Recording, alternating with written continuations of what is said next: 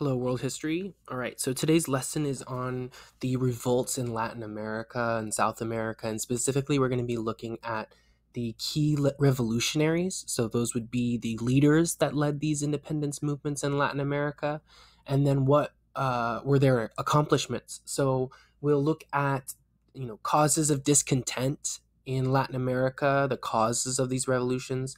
We'll look at Haiti's fight for freedom, Mexico, Central America, and then South American revolutions. So, first, when we look at discontent in Latin America and the underlying cause of these revolutions in places that were under Spanish rule, the way the system was set up, the social system, is part of the problem. And the way it was set up is that, you had peninsulares, they were at the top. Those are the people born in Spain and who had immigrated to live in the colonies, the Spanish colonies in Latin America and South America. And the peninsulares they're the ones who have access to the highest jobs, which means that they can make the most money. Then below them you have the Creoles or Creoles, who are 100% Spanish, meaning they are 100% European, but they were born in the colonies. And I really suggest that you take either notes on this or you copy down this triangle that you have here that you can remember it. So you have at the top the peninsulares, below them the Creoles, the Creoles. So the Creoles, they're the ones who are European, but they were born in the colonies. They were not born in Spain. And even though they're 100% European, they have a ceiling on how high they can rise in society because they can't get the best government jobs. They can't get the best military jobs. And so here they live in the colonies and they're limited to how high up they can get. And that's going to cause some resentment, right? They're going to be upset by this. Now, at first, it's not a big deal because most of the people are peninsulares. Most of the people at the beginning, when Spain first was colonizing in Latin America and South America. But as things go, and by the time, as time goes on and we hit the 1800s during the Industrial Revolution, you have a large number of Creoles who are born of Spanish parents or descended from like the original Spanish settlers, who these Creoles now can't expand and can't get any higher up than what they are. They're stuck. And so that's going to cause some problems, some resentment, like I said. And then below them, in terms of how the Spanish social structure is, you've got growing numbers of mestizos and mulattos. And mestizos are people of mixed Native American and European descent. So mestizos are people born to Native American and European parents, right? Whereas mulattos are those people of mixed African and European descent in the Spanish colonies.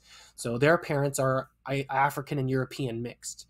And then below them, there are slaves and Native Americans who are not European at all, who are getting sick of this system as well for obvious reasons. They don't like the system that's in place because they're at the bottom, right? They don't have like any power or rights really. And on top of this social problem, social division and resentment from all these different classes, you have Enlightenment ideas that are going to inspire Latin America.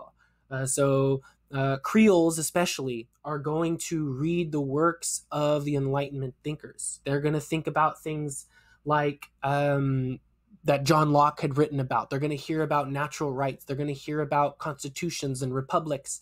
They're going to see the French Revolution and the American Revolution, read about it, and that's going to inspire action in Latin America. So really the Creoles are the ones who are reading those works, and it's inspiring them, and they're the ones often leading these revolutions. So make sure you keep that in mind or write that down. And then what you really need is you need that one moment. In addition to having all these new ideas, you need that one moment that gives people the excuse or the reason to begin to take action. And really when Napoleon invades Spain during his time as the Emperor of France, when he's going around conquering Europe, as you think back to the French Revolution unit, remember Napoleon invades Spain, gets rid of the Spanish king and replaces them with the king with his brother. Remember that? And the people in the colonies, because of this, they're like, that dude isn't Spanish. He's French, right? I have no ties to him. I have no loyalty to him. That's Napoleon's brother on the throne, and I don't really care about him. So now is the moment that we should get our independence because we're not really committing an act of treason because the leader of Spain isn't Spanish anymore. So we don't think we need to be part of Spain anymore, right? We're done. So now's a good time to revolt. So what you get is a couple of different revolutionaries. And actually, what ends up happening is even before the Spanish colonists in Latin America successfully revolt, there is a revolution that erupts on the island of Hispaniola in the French colony of Haiti. This is all happening at the same time. So at the time, France had a colony on the island of Hispaniola in the Caribbean Sea, and it was full of sugar plantations, and there were many slaves that were there working on the plantations, about 500,000 slaves to be exact. So a man named Toussaint Louverture, he is one of them. He was a slave, and he leads a slave rebellion in Haiti. He was able to get his own independence from slavery.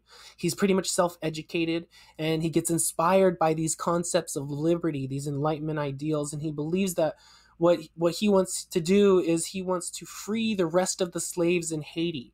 And he's actually a pretty good military strategist, a pretty good military mind. He's a very inspirational person, and the slaves follow him.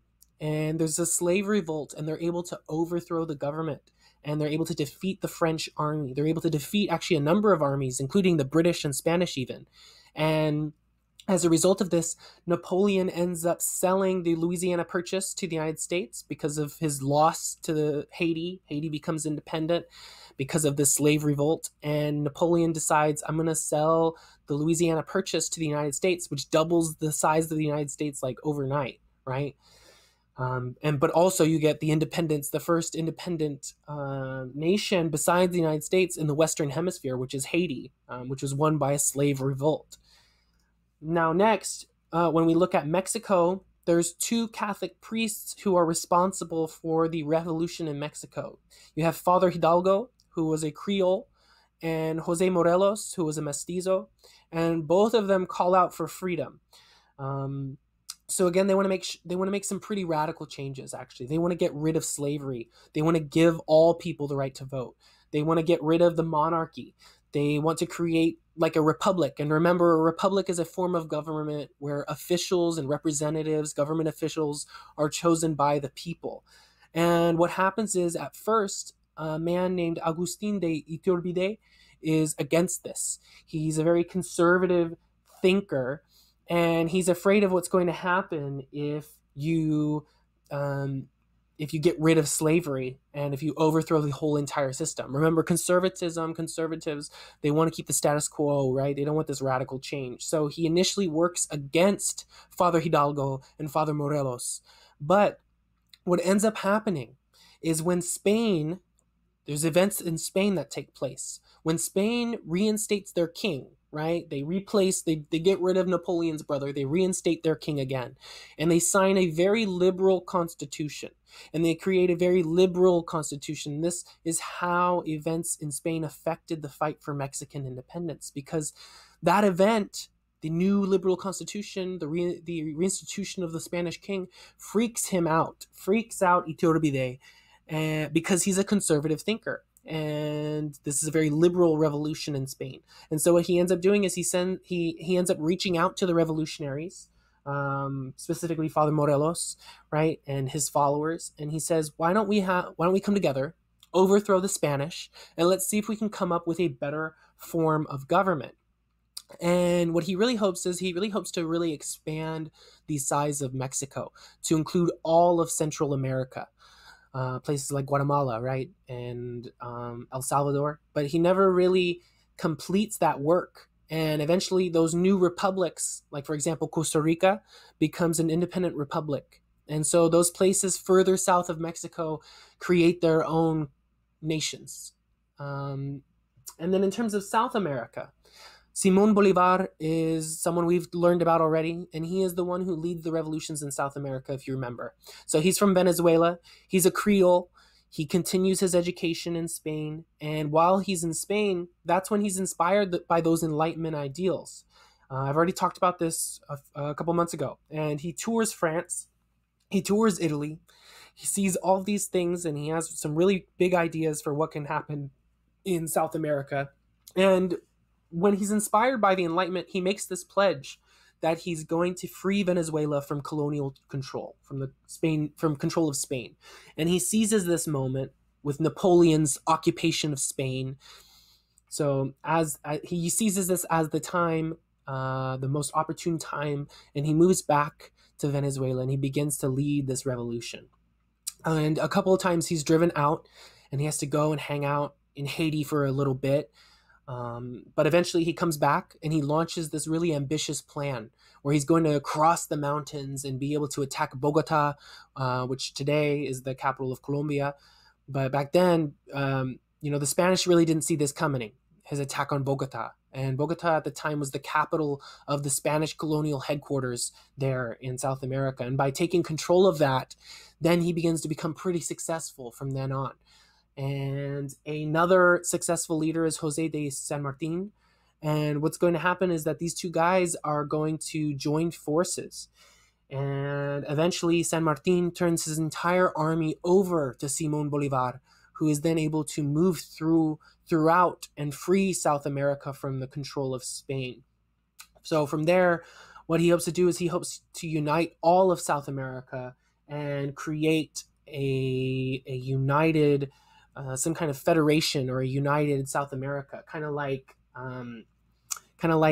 the United States of America, but in the southern continent in South America. And that never really happens because he has a lot of difficulty. Geography is one of the problems that he runs into. It's not as geographically conducive to being united as the United States is in North America. So that kind of prevents it and works against him. The other thing is you've got differences in terms of culture in South America and makeup, and that makes it really hard to form this united federation. You have Portuguese, some people speak Portuguese, some people speak Spanish, right? So they're kind of divided in that way in South America. So that never really comes to be. For Brazil, what ends up happening, Brazil's obviously a major country in South America. What ends up happening is the Portuguese family, so Portugal was in control of Brazil, not Spain. You need to keep that in mind.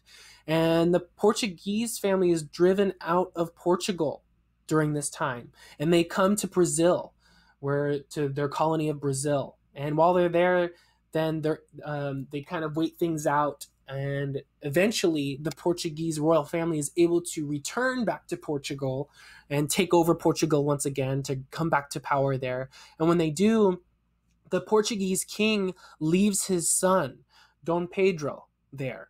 And he says, here's the deal, dude. If the people of Brazil call for their independence, I would just give it to them and then just figure out a way for you to become the emperor of Brazil so that we're still in charge, we're still in power. But you'll let them think that they have their independence. And what essentially is what happens, Brazil calls for their independence. The people of Brazil do that. Dom Pedro agrees to this limited monarchy, and he ends up becoming the emperor of Brazil. And actually, that's going to be pretty short-lived because what happens is in the 1880s, then they're going to create a republic. Brazil will become a republic, a lot like the other countries in Latin and in South America. But the important thing to take away from this lesson about the South American revolutions is that their goals of a united South American state never come to fruition. And unfortunately, they simply traded one set of masters, the Spanish and Portuguese, and those rulers. They traded that set of masters and rulers for another set of masters and rulers. They had emperors, like in the case of Brazil, with Dom Pedro, despite the revolution. And they were divided still, right? They never had that unified South American state. So the goals of these revolutions were very much different than the actual results of these revolutions. So let me know if you have any questions in the meantime about this lesson, and I'll be sure to help you out.